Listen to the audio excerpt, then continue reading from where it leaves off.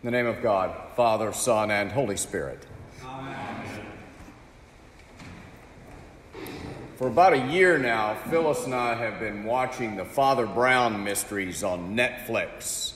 It's all about this Roman Catholic priest in a small English village who solves murders, robberies, and all other manner of scandal each week.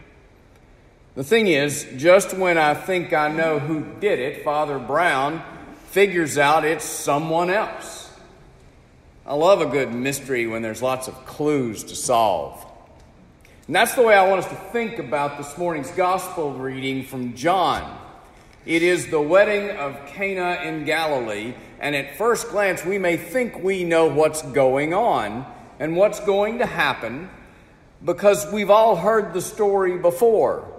Jesus turns the water into wine, and at one time or another, like me, you may have looked at a glass of water and thought, that's a pretty good trick. Almost as good as walking on it. But why did Jesus change the water into wine? And what were Jesus and the disciples doing at that wedding in the first place? And did they run out of wine just so Jesus could perform a miracle? And finally, why does John call this the third day when if you actually read from the first chapter of John forward, it should be the fifth day, since the start of Jesus' ministry happened earlier? All of these questions and more have answers in the story of the wedding at Cana, and we just have to pay attention to the clues. And this is exactly what John wants us to do. Pay attention to what is happening. Jesus is at the wedding because that was the socially acceptable thing to do in his day.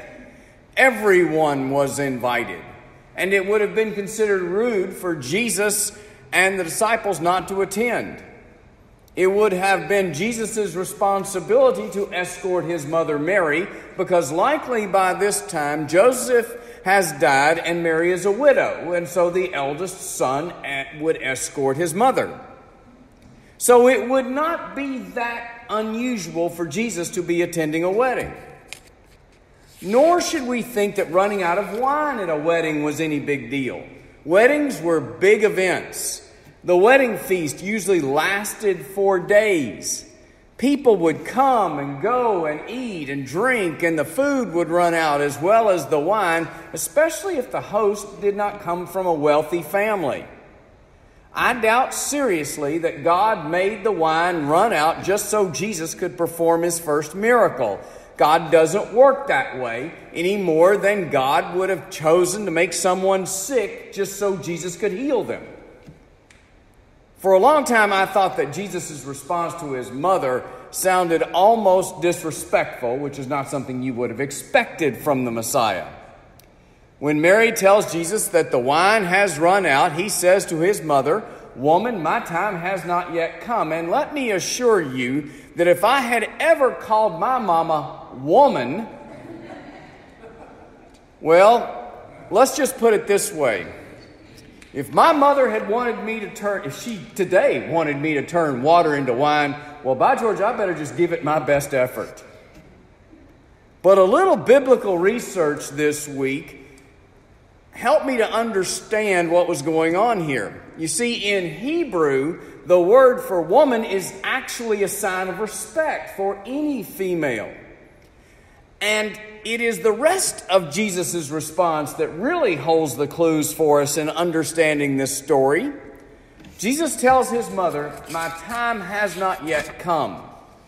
Throughout the Gospel of John, Jesus will repeat this message to his disciples over and over again. When Peter proclaims that Jesus is the Messiah, the Christ, Jesus tells him not to tell anyone. When Jesus heals the sick, even raises Lazarus from the dead, the disciples are amazed. And don't you know they just wanted to go out and tell everyone they saw what they had seen that day? But almost always Jesus warns them not to tell the people what they had seen.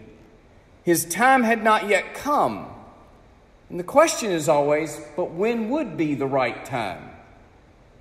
I remember cranking ice cream with my grandfather when I was growing up. We would set this old oak wooden bucket out on the back steps of the house in Mansfield, Louisiana, and we would all take turns cranking the handle, pouring ice and salt in and watching for what seemed to be way too long. And just about the time my arm would be about to fall off, I would think, I'd ask my grandfather, "Is it ready?"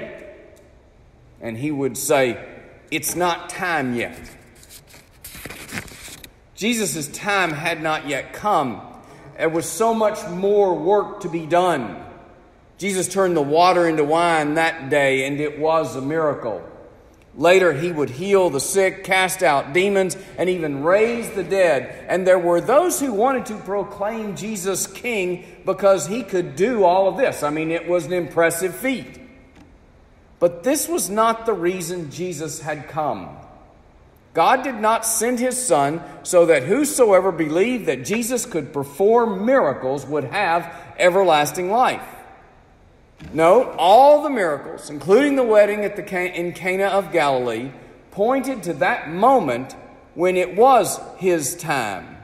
That moment that began on a cross and then began again on the third day with an empty tomb, revealing the very glory of God as life overcame death, love overcame hate, and there was resurrection. We believe in Jesus who heals because he is our Savior. We believe in Jesus who forgives us because he is our Savior.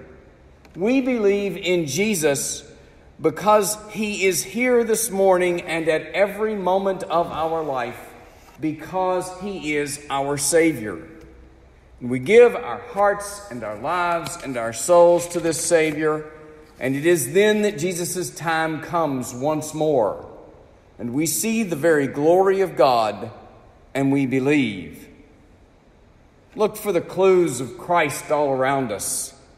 When you think, why is God not working? Ask yourself, am I looking in the right place? When you feel lonely, separated from Christ's love, and in need of forgiveness, look toward a Savior who never went anywhere. Believe in our Savior. It's not a mystery to be solved, it's a mystery of faith, and the time has come. Amen.